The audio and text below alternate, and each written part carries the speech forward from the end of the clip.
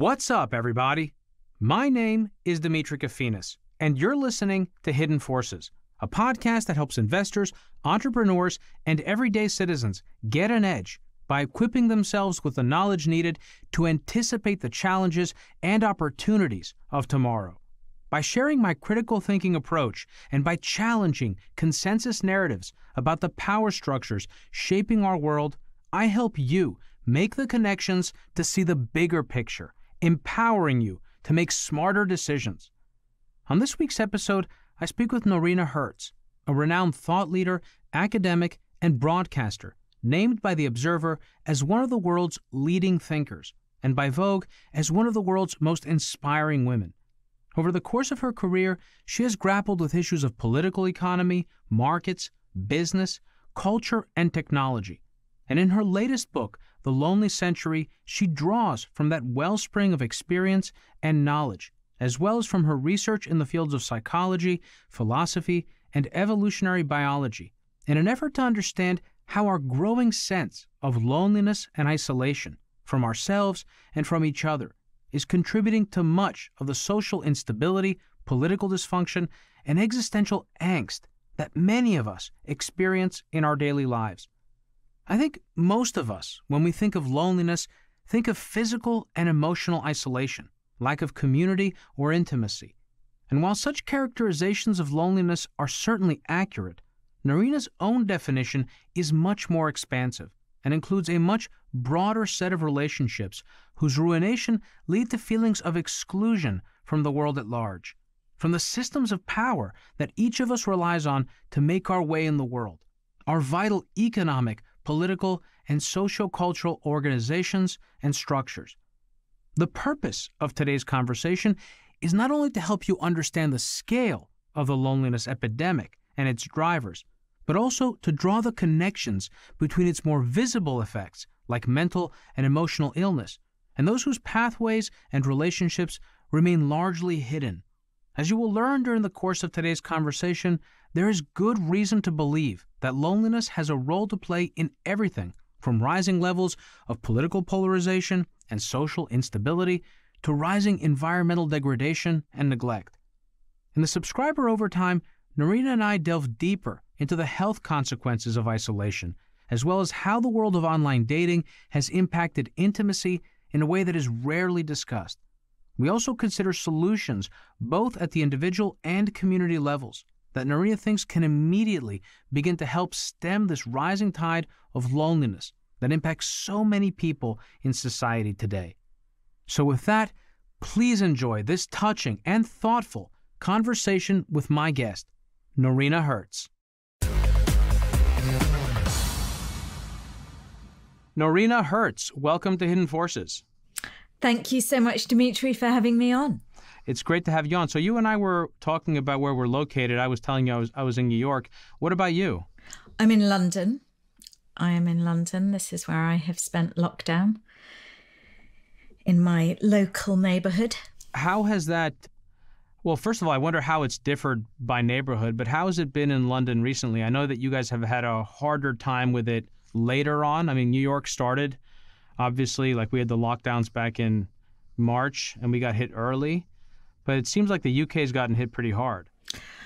Yes, and we've been in very strict lockdown since December, actually, whereby you're not even allowed to meet up with a friend in the street unless you're going for a walk with them. But you're not allowed to sit on a park bench with anyone even, let alone have anyone come around to your garden or apartment or anything, and no shops open apart from essential shops. And so, I mean, similar in some ways, I think, to the New York experience and the Californian one, but pretty full on. And I am missing just sitting in a cafe and having a coffee. Yeah. So you can't do that right now in London? No. That's interesting. No. We've been able to do that for a long time in New York. Oh. Yeah. They've set up, you can even do indoor now. It's interesting also speaking to people who are in different cities. I mean, people that are in Miami, they have a completely different experience. It's almost like there's no pandemic at all, you know? And yes. I wonder how much, I mean, my sense was that from the beginning, our emotional response to the pandemic and our conception of it mentally felt extreme and disconnected from the facts of what it was and what we needed to do on the ground in order just to be responsible around it. Did you get that feeling as well, that there's been just too much of an ominous cloud around this thing? No, I actually think the science and the facts did beget legitimate fear and concern, and the strict lockdowns were and have been the appropriate response. Yeah, I definitely feel that. And even though it's been really tough, I think it's been the right strategy. And because we saw in the UK when we weren't in lockdown and, we came to it really late. We weren't shutting our airports and we were not really taking it seriously enough and have experienced the worst death toll per capita really anywhere in the world. And it's only when we locked down properly that we started seeing that fall. So I actually think the response has been appropriate here. How has it been going with vaccinations in the UK? So the good news is that today it was announced that everyone over the age of 50 is now eligible for a vaccine. So we're actually doing really well on that front. I think we're second or third in the world when it comes to percentage of people vaccinated. Of course, we have the numbers are not quite comparable because in the UK, we have a 12-week lag between vaccine 1 and vaccine 2, which is not actually the recommended lag vaccine like Pfizer, but that's what the British government has decided to do in order to get the most people possible vaccinated or on that path to vaccine. But it's a good feeling. I've had my first jab and it's actually a really good feeling. It feels like a path back to normality, which is big relief. How about you? I have not taken the vaccine. I don't know if I'm eligible yet. I don't think I'm eligible yet to take it in New York. But yeah, I mean, to be honest, I'm probably going to take it.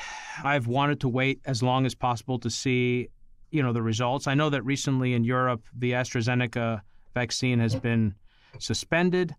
And there are now questions about why it's been suspended and was it done for political reasons? My parents have gotten the vaccine. I think I'm certainly not like someone who's against vaccines. I just think it's something that I've wanted to try and hold off on as long as possible. But in any case, I haven't been eligible to get it yet. So I feel like by the time I'm eligible, I think we'll have gotten enough evidence, at least on the short-term consequences of it. I think it's also, it's complicated especially for women that are trying to get pregnant.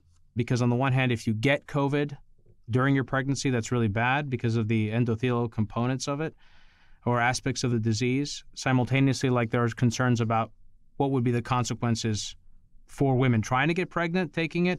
So I don't know. I think there's just a lot of concern around the fact that it's a novel vaccine. And there's also a lot of misinformation online that scares people. For sure. And it's of course, it's a big decision. We've never seen vaccines come to market this quickly. So I think, a degree of healthy caution is definitely warranted.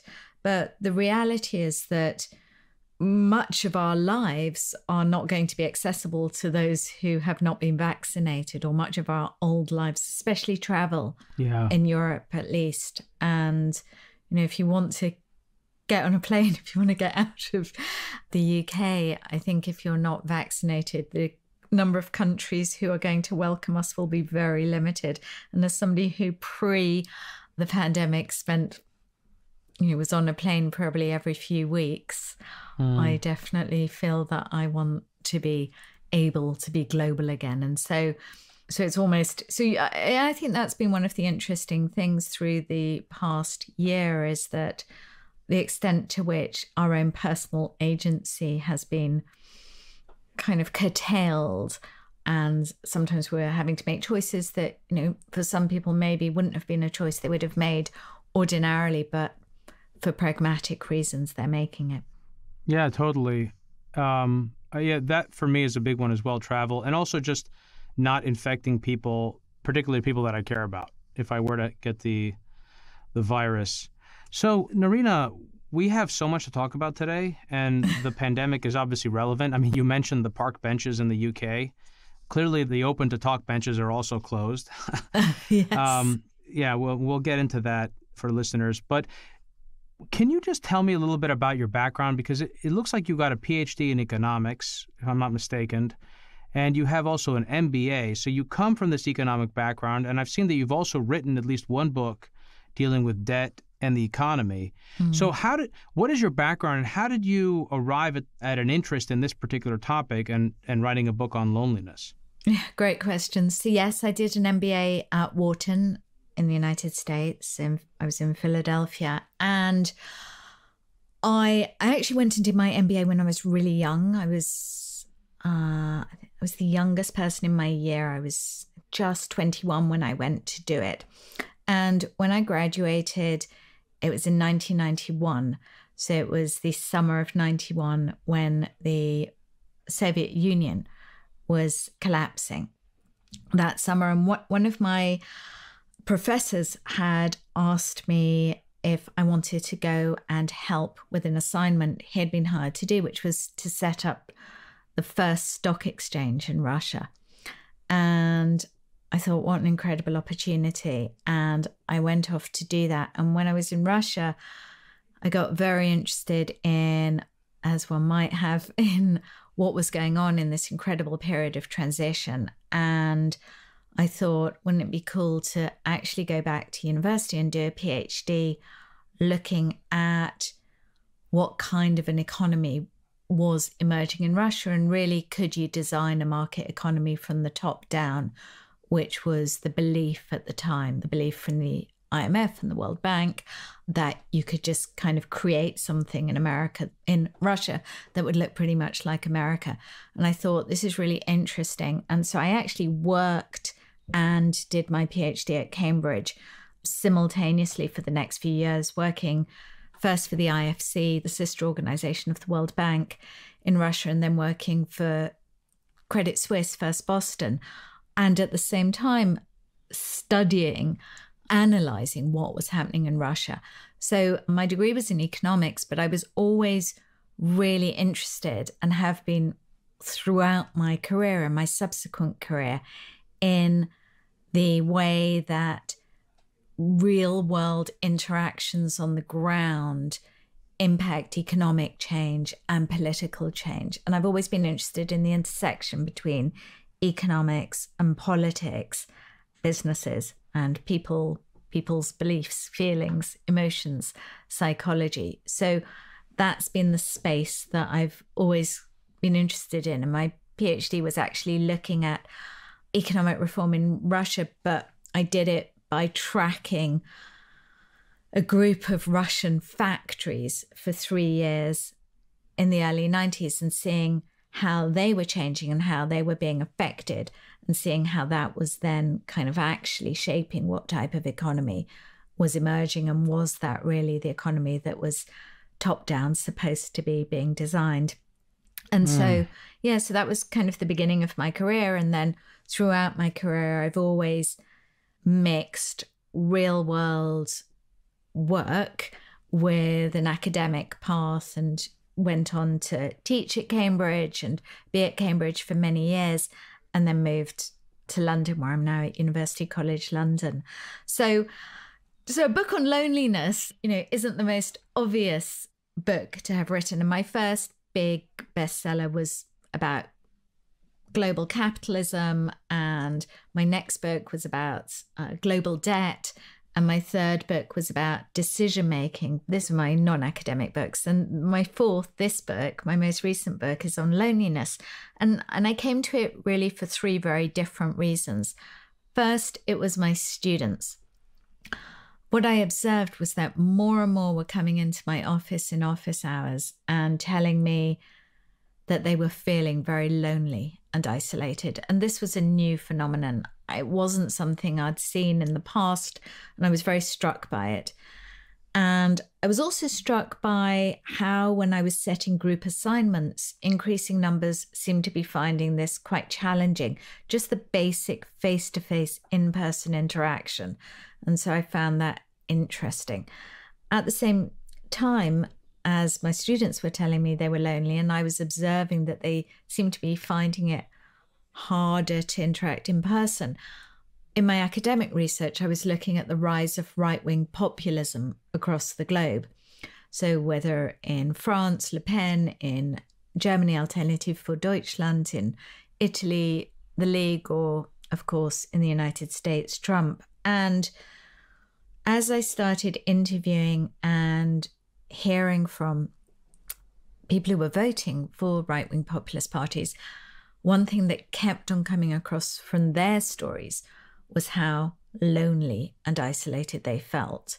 So again, loneliness, but in a very different sphere. And then at roughly the same time, I had bought an Alexa. And I'm sorry if now everyone's Alexas go off, but I had bought an Alexa, and observing my own interaction with my Alexa and seeing how kind of attached I was becoming to my Alexa device got me thinking about what I've come to define as the loneliness economy, a whole market for goods and services designed to alleviate loneliness, deliver connection, and at best deliver community. And as I thought about the loneliness economy and realized that this was something that was really expanding before the pandemic, and maybe we'll come back to this, I thought it showed again something was going on. Look, there's a real demand out there, a market for people who taught to meet the needs of people who are feeling lonely, disconnected.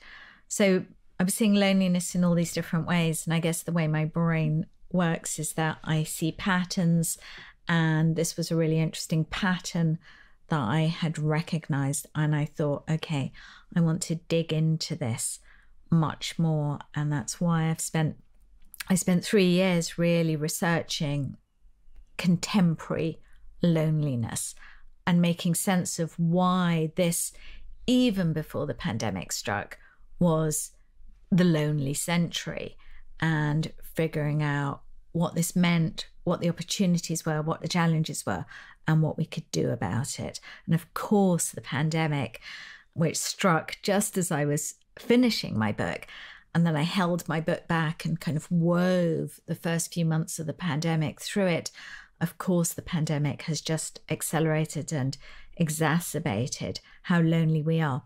Before the pandemic, 1 in 5 Americans said that they felt lonely. Often or always, 1 in 5 millennials said that they didn't have a single friend at all. 40% of office workers said that they were lonely at work. But where we are today, a year into the pandemic, we're talking around 50% of Americans saying that they feel lonely right now. Well, the connection between loneliness and I think also the way in which our society has become primed to focus on the individual, and experiences are tailor-made for individuals. And you go through this in the book as well, cities designed for the individual. The relationship between that and populism, but also just political stability, is a very interesting one. And it's one I don't really often hear discussed, and I want to discuss it with you today. You mentioned what you'd been seeing in your own students.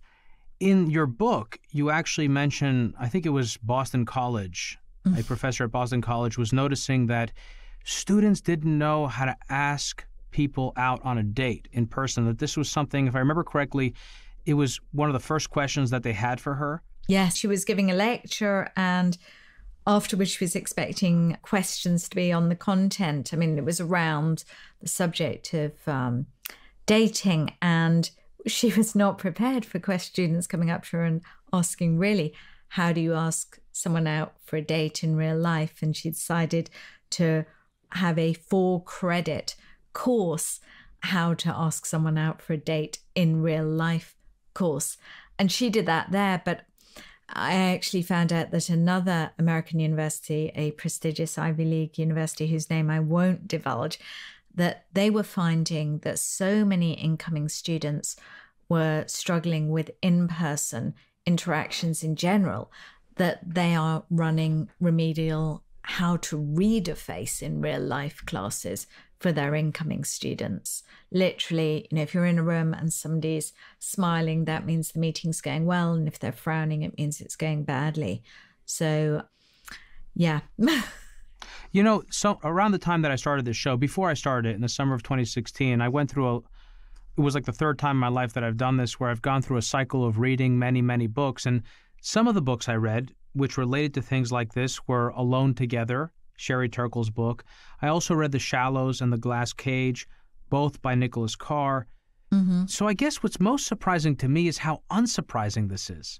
I mean, this is exactly what they told us would happen if a generation of kids was raised on social media and internet-enabled mobile devices with less interpersonal interaction, that they wouldn't be able to develop these skills, that they would struggle with things like empathy. So how surprising is this, really? So I think the writing was obviously on the wall, and people like Sherry Turkle called it out early on.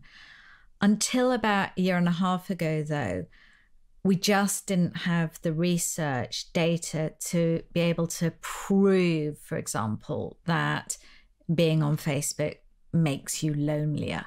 Because even though there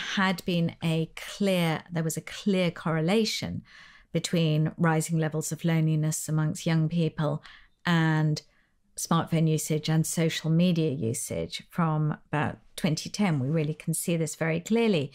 We couldn't know for sure. We could infer and suppose, but we didn't know for sure whether this was a causal relationship.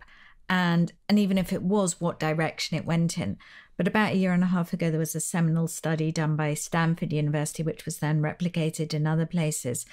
And it was a real gold standard of a study. They had 1,500 students in a control group. They were told to use Facebook as usual. And then they had 1,500 students who were charged with actually stopping using Facebook for 2 months. And then they monitored kind of how the students felt, etc., and how they acted, behaved. And it was very interesting what they found. Firstly, they found that the students who stopped using Facebook didn't just go on other platforms more. They actually did much more in person with friends and family. And secondly, they found that they were considerably happier. And thirdly, that they were significantly less lonely. And there have been other similar studies whereby people are actually charged with behaving differently, like stopping using social media, and then how they feel examined. And these have replicated these results. So yes, the writing was definitely on the wall and they were kind of visionary, but we didn't have the empirical data to support it really until about a year and a half ago.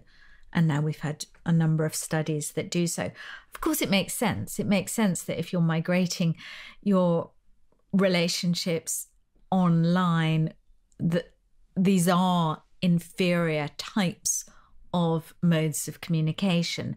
So it is going to have an impact on the real world.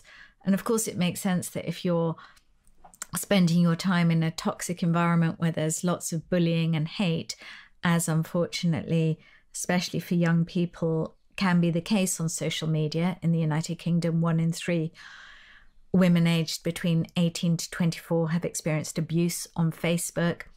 65% of UK students have experienced bullying on social media platforms directly. So, of course, if you're in that sort of environment, it's going to feel more lonely. Of course, if your devices are designed to be so addictive that they're pulling you away from being actually present with those in a room around you, you're going to feel more lonely. So it kind of all made sense. But now we, on top of that, have these really impressive, good, large-scale studies to back that up as well. So I think it would help to clarify for people. I mean, you sort of touched on when you brought up politics, populism, and also technology, that your definition of loneliness is more expansive than most people's. So I guess my first question is, what is your interpretation of what most people mean when they talk about loneliness, and how do you define it? So most people, when you think, what does loneliness mean, you probably are thinking a feeling of craving companionship or a feeling that you lack intimacy, lack closeness to those around you. And those are, of course, manifestations of loneliness. But I define loneliness as not only feeling disconnected from those closest to you, but also about feeling disconnected from the government and from your employer. I define loneliness as not only feeling invisible and unheard by those in your most immediate sphere, but also about feeling this sense of not existing, not being heard, not being seen when it comes to your workplace or your relationship with your state. So for me, loneliness is political as well as personal, and its drivers are not only technological, but also economic, demographic, as well as of course, around the choices we make about how we lead our lives today.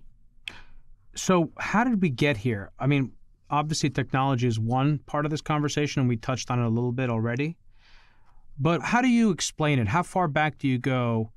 Because I also wonder to what degree, I mean, for example, like in the 1950s and 60s, society itself was, at least if you were white in the United States, you had a greater sense of common identity as being an American, and there were all sorts of reasons for that. We had just got out of the most destructive world war in human history. The Cold War was in its infancy.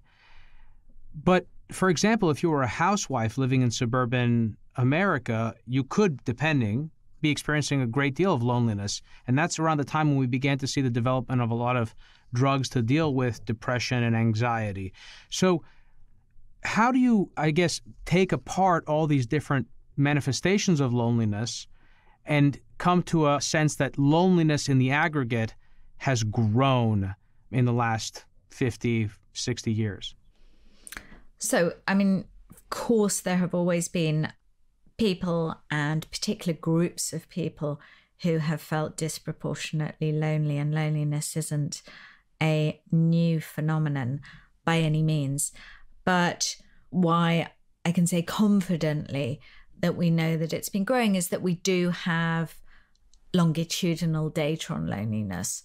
So this is, of course, aggregate data, so not necessarily by groups, although in some cases it is by groups, where we can see a trend, where we can see loneliness increasing over the past few decades. So the longitudinal data that exists shows a rising trend. And it makes sense that it does, because as you rightly say, I don't say that technology is the only driver. It is a driver, but it's definitely not the only one. And there's a whole host of reasons which help explain why today is the loneliest century and why it was even before the pandemic struck. We've started to touch upon kind of the role that our increasingly individualistic mindset has played in today's loneliness crisis, and it clearly is part of the picture. Really, if you think back to the 1980s, that was when, so that was under Reagan and Thatcher, Reagan in the United States, Margaret Thatcher in the United Kingdom.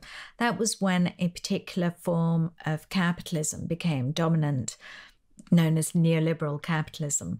And if you remember the movie Wall Street and Gordon Gekko, Greed is Good, it was very much a mindset in which greed is good was in many ways the mantra of this era. It was an ideology that kind of really de-emphasized and devalued the role of community and helping each other and caring for each other. And the human being, exactly. Yeah, we were kind of reduced to Homo economicus, who is meant to be just really a kind of self-seeking, self-interested person, man, Homo, where we were reduced to that, and where qualities such as competitiveness and values such as looking out for yourself were those that were valorized and rewarded. And we as a society, we took these values on board. And We actually see this even in pop song lyrics, which you can see from the 1980s onwards become increasingly individualistic in tone, with even collective nouns like I, like we, us, and our, steadily supplanted by words like I, me, and myself. Queen, we are the champions in the 70s, and more recently, I am God, Kanye West. So we became more individualistic, and we came to see each other, see ourselves even more as competitors rather than collaborators, as hustlers rather than helpers, as takers rather than givers. And of course, a me first, self-interested first mindset was inevitably going to beget a world in which we felt more disconnected from each other, more atomized, and more lonely. So, I think that was a key reason why we've seen from the 1980s onwards, people feel increasingly more lonely. And in fact, there's empirical data that shows that countries that are more individualistic are more lonely. And as a world as a whole, we've become more individualistic. So loneliness is by no means today an exclusively Western phenomenon. And there are burgeoning loneliness crises in India, in South Africa, in China too, but in lockstep really with how individualistic those societies have become as well. But again, it's, these are a couple of factors, our mindsets and technology, but there are more drivers. There are more drivers too. We just do less with each other than we did in the past. And again, this is something which we've seen a steady increase in people doing less with each other than in the past over the last few decades. So you're more likely to live on your own. You're less likely to eat lunch with others. You're less likely to be a member of a trade union. You're less likely to be a member of a parent-teachers association. You're less likely to go to church. So ways in the past that rituals for doing things with others have been eroded. The traditional spaces for doing things with others have seen reduced membership interaction over the past few decades. So those are just a few of the kind of key reasons why this is the loneliest century. Have you seen the new Adam Curtis documentary, Can't Get You Out of My Head? No, I haven't. Is it aligned to this? It's really, I didn't see his Century of Self documentary that came out in 2015. I imagine he recycles some of those themes. But what struck me, it's a difficult documentary to sort of follow, to be honest. It's a 6-part, very long documentary. I think it aired on the BBC, but I've been watching it on YouTube. The parts in which he deals with the self are really interesting, because I do think, and I think you agree with this, just having read your book, but I do think that we've convinced ourselves somehow that the path to happiness is through the self. Constant, not necessarily self-development, but feeding the self. And I think that has created, among other things, a more narcissistic society, like you said, reflected in not only our lyrics, but if you go on social media, you find that people, and oftentimes I think they're totally unaware of it, are using me, mine, I, and consistently referencing themselves. And what's interesting about Curtis's documentary is that it also plays with not necessarily explicitly, but it comes across, plays with themes of political instability around that type of society. Because in my view, and I'm sure this is where I'm driving it, because I would like to know what you think about this, it seems to me that a stable society exists somewhere on a continuum. There's a Goldilocks zone of political stability. If you're too much of a collectivist society, at least in these industrial societies that require command control models in order to operate at scale, you end up having a deeply unstable system, like in North Korea, for example. But if you have, on the other extreme, a highly individualistic society, I wonder if that also is not sort of tends towards anarchy and volatility, and where you end up getting mobs of people forming and dissipating, just similarly to in physics. If a system is running very hot, you have a lot of kinetic energy. And I wonder if that then doesn't also create an opportunity for a demagogue, for example, to come into power who can easily sway huge masses of people who have no, let's say, organic relationship with each other and are much more easily co-opted. Does that make sense? Does that resonate? Yeah, that really speaks to my research on the link between the rise of right-wing populism and loneliness, for sure, because what I found was that there are many people who feel disconnected from the state, but also disconnected from their fellow citizens, who are craving connection and community, actually, but not finding it in a contemporary world in which they feel that they have been rendered invisible or forsaken, who believe that they will be heard and seen by particular politicians, right-wing populist politicians on the whole, who say that they will hear and see them, and also, importantly, are delivering a community that they feel they've lost elsewhere. And so the loneliness of these voters came out in two very different ways. One was literally, many of them told me that before they had found community in right-wing populist movements, they had been lonely. They hadn't had friends. They had felt isolated. Rusty, the railroad worker in East Tennessee, told me about how he had been missing the brotherhood of the railroad after jobs had been lost there and unions diminished.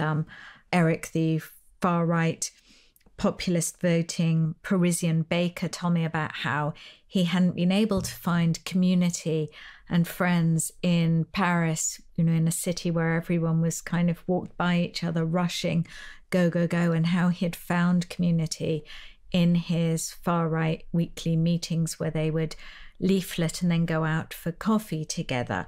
So these voters partly looking for community and finding it in right-wing populist movements who have been, very effective in delivering a theatre of community, wielding community like a weapon. Think about Trump rallies, the chanting and the branding and the kind of sense of, almost religious communion that they provided. But also this group feeling lonely in the sense of feeling marginalized and forsaken and left behind, especially working class white men who in many ways were newly experiencing this state in recent years and, in the wake of automation and post-2008 financial crisis. So, and right-wing populists speaking to these groups as well. So yes, partly a consequence of increased sense of individualism within society.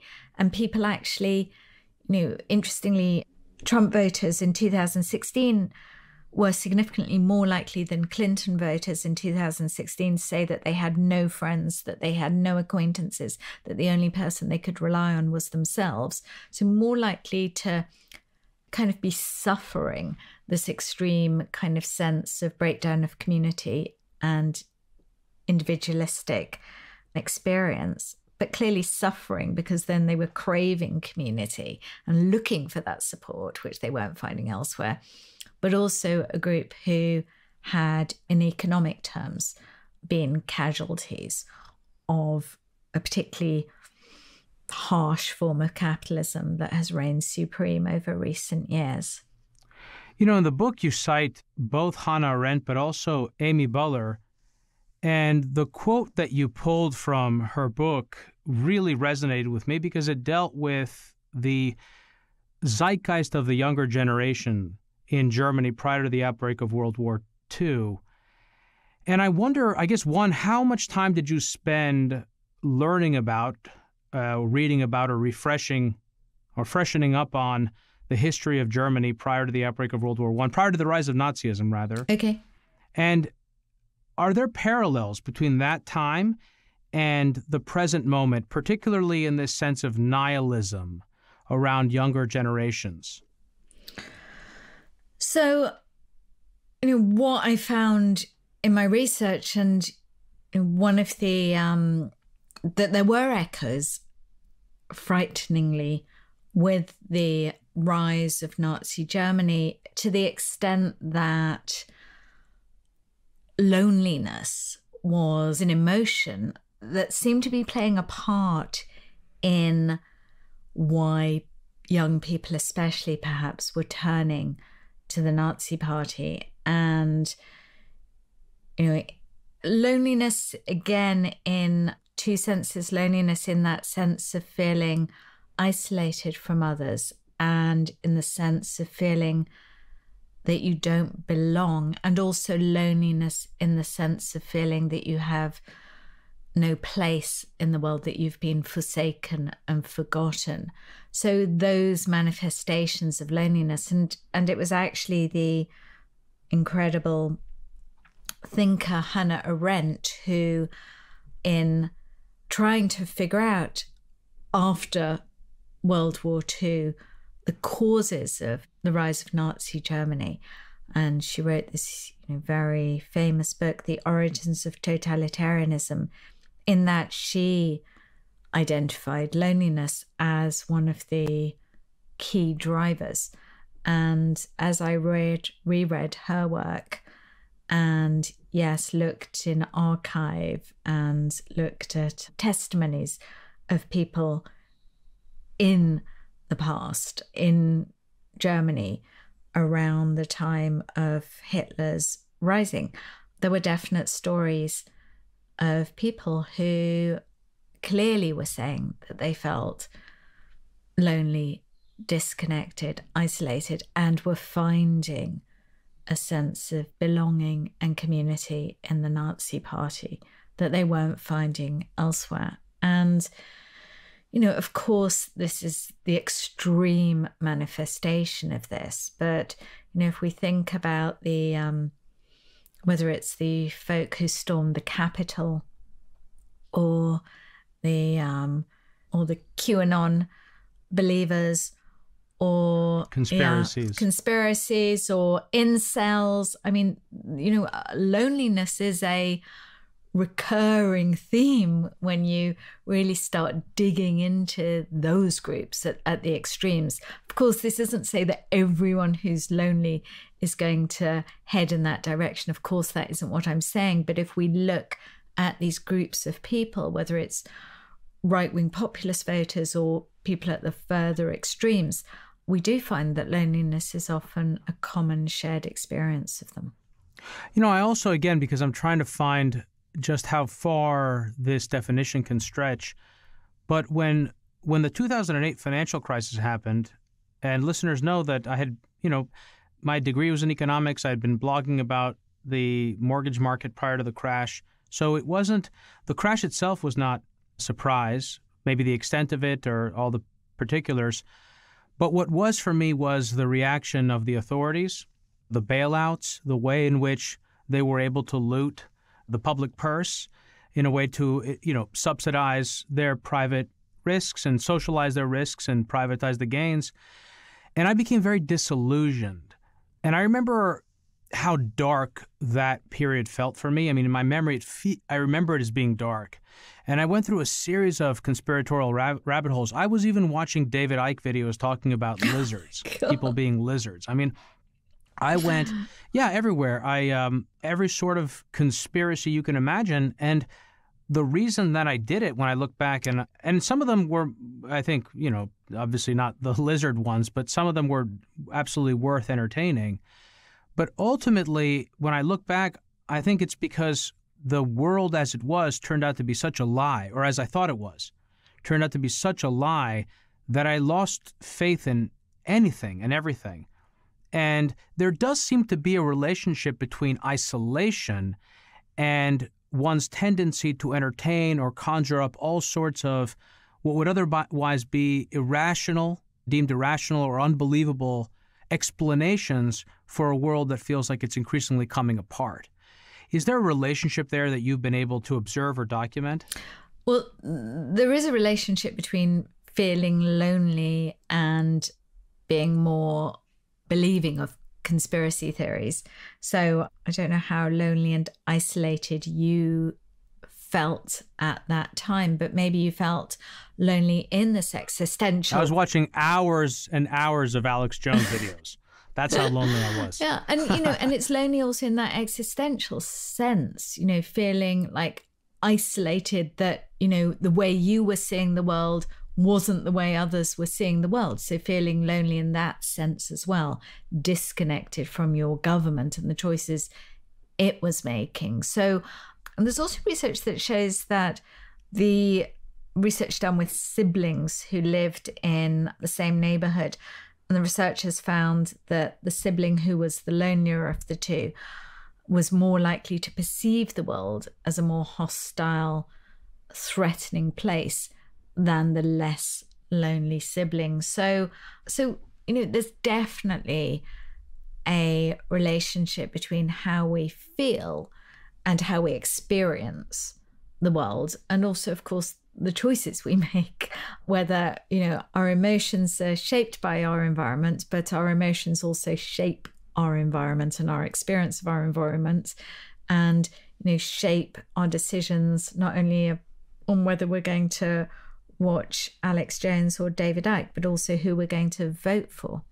And of course, whether we're going to buy GameStop as well. I mean, it's all... How familiar are you with that phenomenon? Well, I mean... What's been going on? And because we haven't talked about this at all, about the distortions that we've been seeing in financial markets. I mean, we've known for a long time, and I've been very interested in behavioral finance for many years. And my last book is actually kind of around the psychology of decision making. But, I think, we've known for a long time that markets move on emotions and feelings. And in the same way that we now recognize that people vote on feelings and emotions as well, we finally have recognized that as well. So, but specifically, what I don't mean the behavioral dynamics of market prices, but rather the way in which this generation increasingly finds community online, and how some of those communities spill into speculations, whether it's in GameStop or other story stocks, or in cryptocurrencies, where I think we see this most prominently. Yeah, and and all the time people are spending on Reddit boards or wherever, or groups wherever they're getting their information, but also not just seeing these places as places to get information, but as real communities, and feeling part of the community. The craving for community and connection is so innate in us.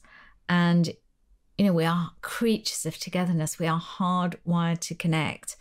And, if there aren't places and spaces and ways for us to do that in what we might think of as healthier ways, and if, for example, social media is kind of designed to hook you into their platforms, if less healthy ways and spaces to communicate are particularly alluring, people are craving community and are going to go and seek it out wherever it is to be found.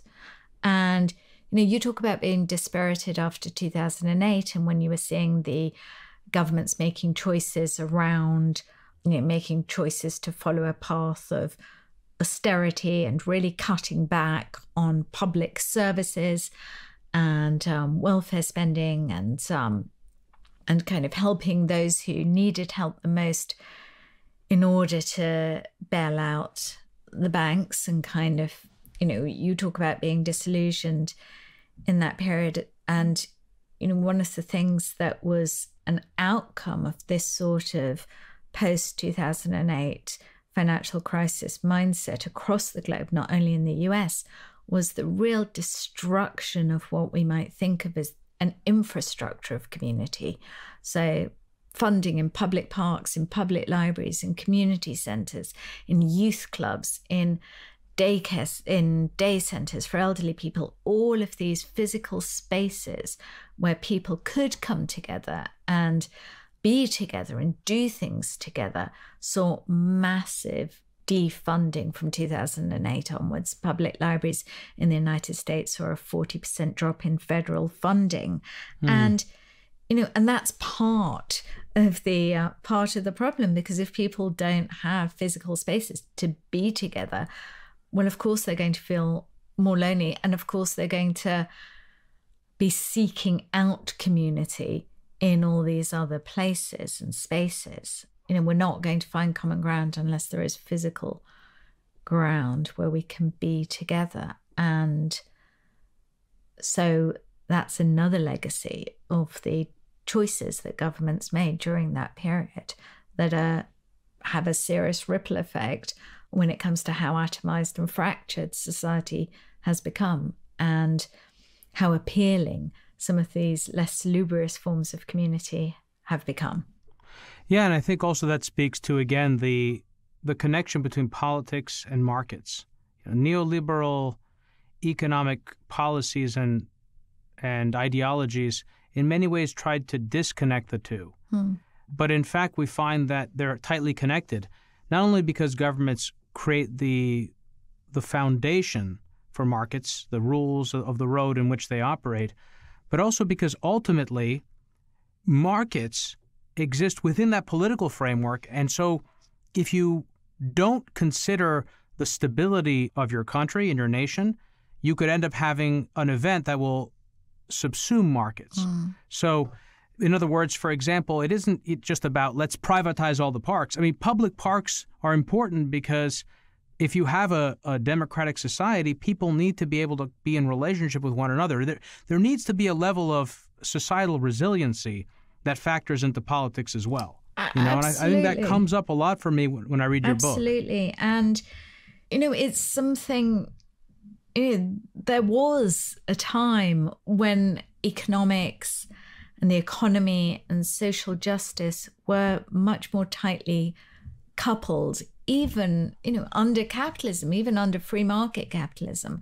Even Adam Smith, very much the founding father of free market capitalism, as alongside writing The Wealth of Nations, of course, wrote The Theory of Moral Sentiment, in which he talked a lot about the importance of community, empathy, the need for the state to step in and, when the market became too powerful, to monitor the market, the need of the state to provide, help support community.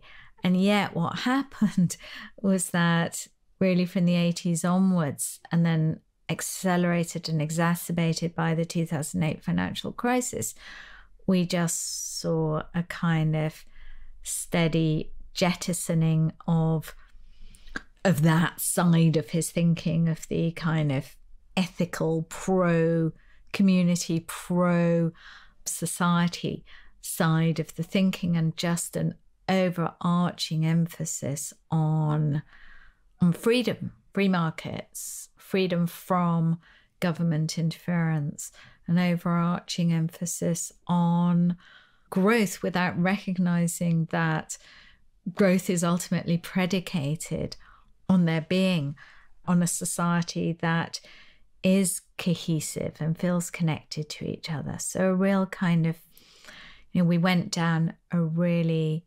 erroneous path. And for me, the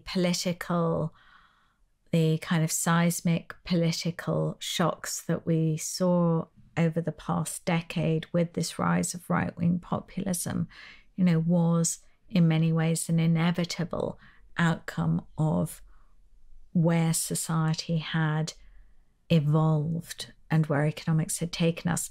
And of course, this isn't, I think it's important to be clear, this isn't an anti-capitalist message. This is about saying that there always have been other forms of capitalism than the form of capitalism that dominated from the 1980s.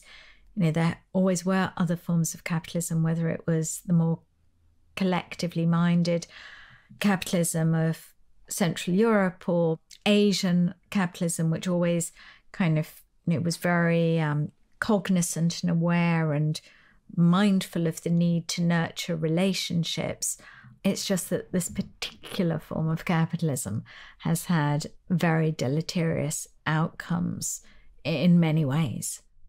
Well, it's a form of market fundamentalism, and it puts efficiency. Everything gets sacrificed at the altar of efficiency.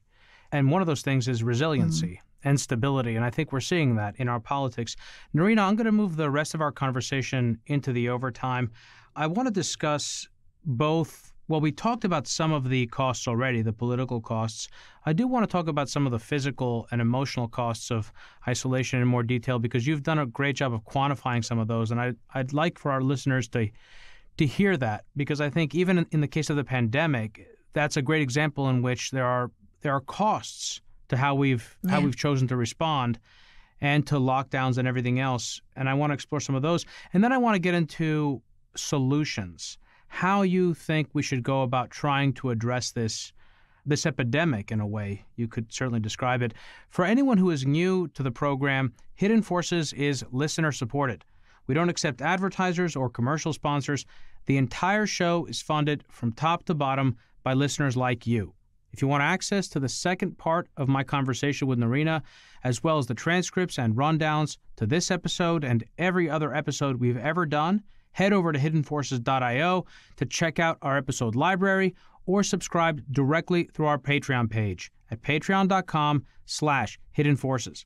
There's also a link in the summary page to this episode with instructions on how to connect the overtime feed to your phone, so you can listen to these extra discussions just like you listen to the regular podcast. Noreena, stick around. We're going to move the rest of our conversation into the subscriber overtime. Okay.